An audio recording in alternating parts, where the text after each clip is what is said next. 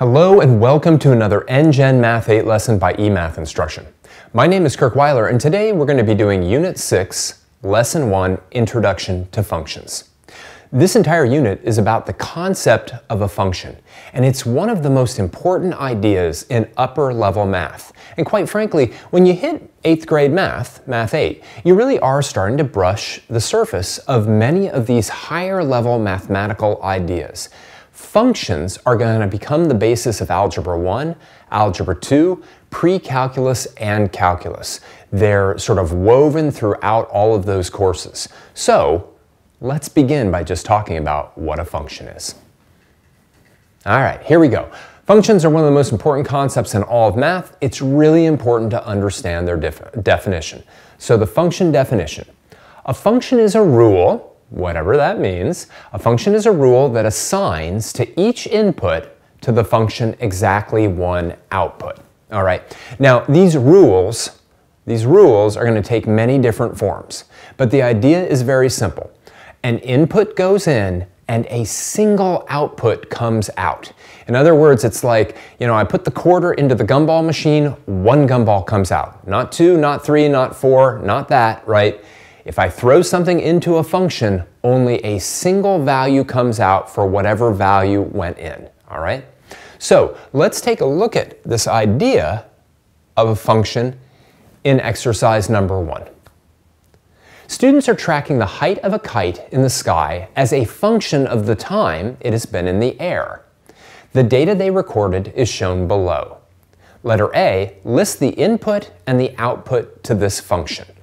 All right, so let's talk about this a little bit. First, take a look at actually the language itself. The height as a function of the time. All right, when you see a phrase like that, blank as a function of blank, it means that the height is the output and the input in this case is time. All right, so in letter A, when they ask us to list the input and the output to the function, the input is the time in seconds, and the output is the height in feet. Now remember, the definition of a function is a little bit weird because it says it's a rule that assigns for every input exactly one output. All right, now by assigning, like what we literally mean is the rule, right, is this rule. The rule is this table. All right, this table is telling us how to assign outputs for a given input. So let's take a look at that in letter B. List the outputs for each of the following inputs. Now again, the input to the function is how long the ball has been in the air, the time it's been in the air, and the output is the height in feet. So if the input is 30, literally what that means is, well, at 30 seconds, where is the ball? The ball is 22 feet above the ground. So the output is 22 feet, right? What's the output when the input is 60? Well, that's easy enough, right? I go along here in the table, right? My input of 60 gives me an output of 34. Right? Very, very easy, especially when you have a table as your rule that's assigning outputs for given inputs. All right? Now, let's take a look at letter C. Why does this table fit the definition of a function above? In other words, we looked at the definition of what a function was, right? A function is a rule that assigns to each input, those are the times, exactly one output, those are the heights, right? So why does this table satisfy the definition of a function? Well, it's pretty simple, right? For each time, and I'm going to put in input in parentheses, there is only one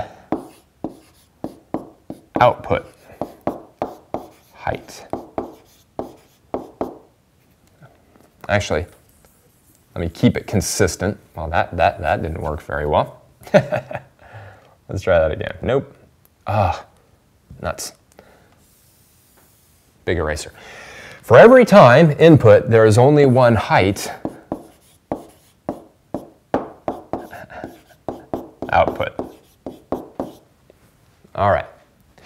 Right, and it'd be a little weird, right? If somehow the ball could be at two different heights at the same time, right? I mean, quite frankly, that's physically impossible. All right. So it really makes sense that this is a situation where the height is a function of time. For any given time, there's exactly one height that the ball is at. But let's take a look at letter D. This is very important. In a function, every input must have exactly one output. But can two different inputs have the same output? Well, take a look at the table and see if that can happen, at least in this case. Pause the video for a moment.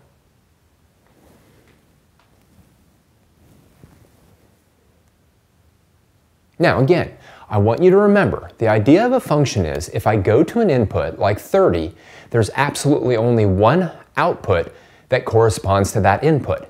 But when we scan this table of outputs, right, what we see is hey, at 30 seconds, 50 seconds, and 80 seconds, right, the height is 22 feet. And that is completely okay. All right? Yes. Let's see if I can spell the word yes. Yes. At, let's see, 30, 50, and 80, at t equals 30, 50, and 80, the height is the same. Or I'm going to say the output.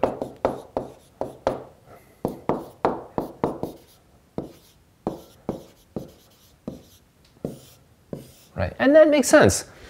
Right, by the way, that means that the time is not a function of the height. So if I give you a height, there could be more than one time that the kite is at that height. All right, but if I give you a time, the kite can only have one height that it's at. Make sense? I hope. Let's continue to work with more types of function rules. Here we go. Function rules come in many, many different forms. All right, the most common are tables, which we just saw, equations, which we're going to work with next, graphs, which we're going to get to, and coordinate pairs. We're going to get to those as well. Let's take a look at exercise number 2, where we deal with a function that's given in an equation form. Exercise number 2. In the function below, the variable y is a function of the variable x. Y equals x squared plus 10. Give the outputs for each of the following inputs. Show how you found your answers. Now again, I want to be very clear, right? This phrase, y is a function of x, right? Whatever is the function is the output. So y is the output, right? And of the variable x, the x is the input. Now honestly, with equations, almost always it's solved for the output. So if I have y equals x squared plus 10, then it makes a lot of sense that what's going to go into the equation is the value of x. We're going to use that formula then to calculate the value of y. That's going to come out, and that's going to end up being the output. Now it's pretty simple. This is no different than when we were plugging values of x into anything else and getting a value of y. Right? All we need to do, let's say for an input of x equals 3, we're just going to take the 3, place it into the equation, and evaluate the output. 3 squared is 3 times 3, that's 9. And then, of course, 9 plus 10 is 19. Right? So when the input is 3, the output is 19. Now, I can't promise you this, but in most conventional situations, when we have a function that involves the variables x and y, almost always the input is x and the output is y. Don't get me wrong, that could change in certain situations, but mostly if the two variables are x and y, x is the input, y is the output. What I'd like you to do now is pause the video and figure out what the outputs are when the inputs are x equals -5 and x equals 0.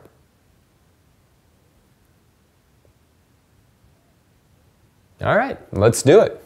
Maybe this is the trickiest one that we've got here, but it's not too bad, right? If I put -5 into this equation, right? Keep in mind that -5 times -5, would be positive 25. Whenever we square a number, it turns out to be positive, and therefore my output when my input is negative 5 is 35.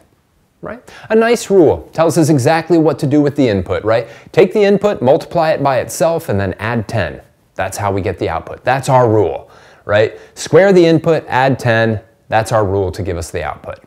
And of course, when x is 0, very easy here. We're going to have 0 squared plus 10. 0 times 0 is 0. And 0 plus 10 is obviously just 10. All right. That's it, right? Equations are fantastic ways to represent function rules because you can literally say, hey, the output equals blank.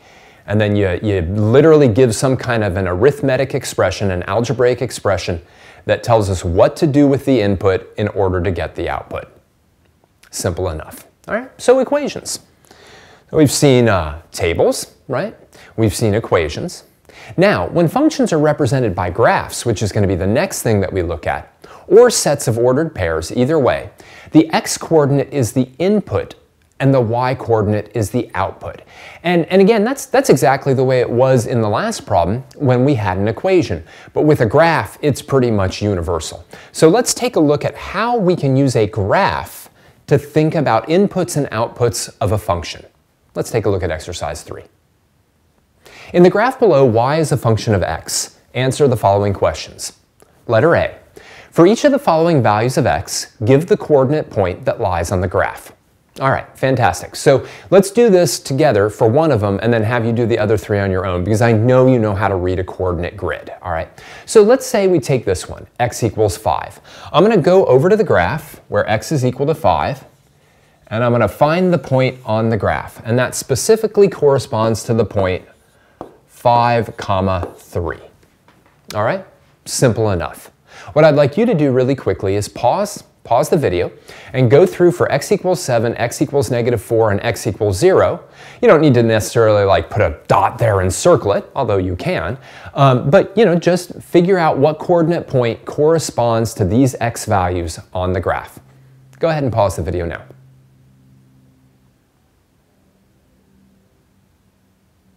All right, let's take a look. So x equals 7, simple enough. We've got 7 right here. It lies right on the x-axis, so that's the point 7, 0. For x equals -4, whoops, that's right here, right? That's actually the end point, the left end point of the function. So that's -4, -2. And finally, x equals 0. That's actually the y-intercept of the function right there. And that's going to be 0, 6. So hopefully you got all of those points, all right?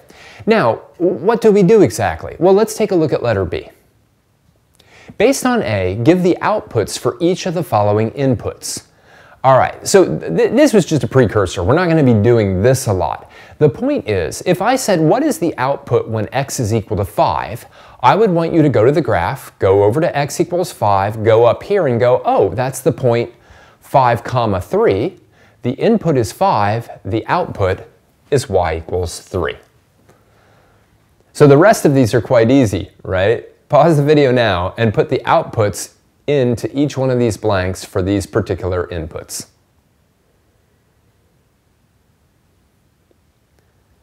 All right, well, when x is equal to 7, the output is 0, y equals 0. All right, when x is equal to -4, the output is y equals -2. When x is equal to 0, the output is y equals 6.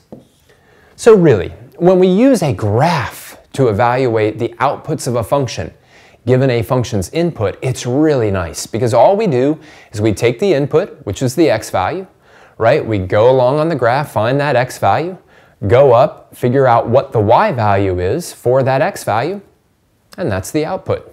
As simple as that. All right, let's keep going and take a look at one last problem where we represent a function using a set of ordered pairs. So ordered pairs, i.e. x, y coordinate pairs, are a very convenient way of showing the inputs, the x values, along with their outputs, the y values that go with them. Let's take a look at that in exercise number 4. The set of ordered pairs shown below defines y as a function of x. Answer the following questions. Letter A, what is the output's value when the input's value is 6? All right, well, I'd like you to pause the video for a moment and tell me what the output value is when the input value is 6.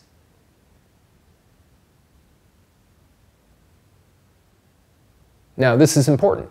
You know, we know that the input value is 6, so we kind of quickly scan this collection or set. A set is just a collection of stuff.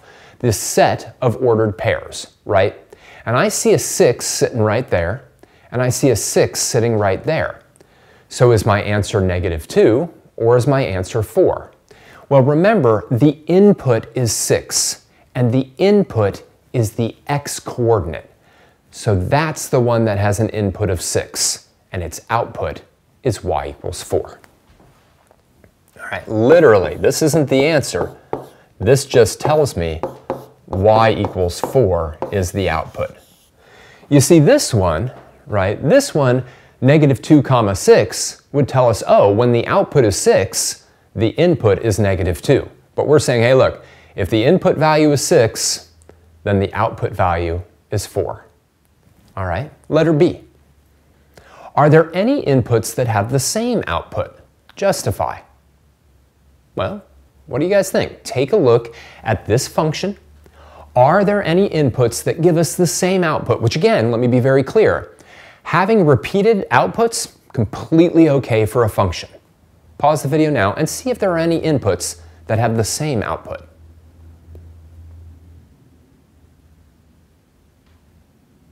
You bet there are, right? Our outputs are 6, 5, -4, 5, and 4. So it should be pretty obvious that an input of 0 and an input of 3 both have outputs of 5. So that's what I'm going to say, right? Yes, x = 0 and x = 3 both have outputs of y = 5. Yeah. And again, we really want to harp on this idea because a function's a little bit weird. It always has two variables involved, two quantities involved. One of them being the input quantity, one of them being the output quantity. For any given input, there is only one output, okay? But you could certainly have the same output for multiple values of the input. A great example is if I tossed a ball up into the air and it went up and then it came back down, right? And I was recording the height versus the time that the ball has been in the air. Well, every time would have only one height associated with it. But yet, for every height that you hit on the way up, you're also going to hit on the way down. And so one would think, except for of course the peak height, one would think that every output would get repeated at least once. Again, except for that one right at the top. Anyway, let's wrap this up. Today we introduced you to one of the most important ideas in all of math, the idea of a function. A function being a rule that for any given input assigns exactly one output. We saw how functions could be represented in tables, equations, graphs, and coordinate pairs. And those are the four main ways we are going to represent functions. In the rest of the lessons within this unit, we'll see specific types of functions, characteristics of functions, and many, many other things involving this very important topic. For now, I just want to thank you for joining me for another NGen Math 8 lesson by eMath Instruction. My name is Kirk Weiler, and until next time, keep thinking and keep solving problems.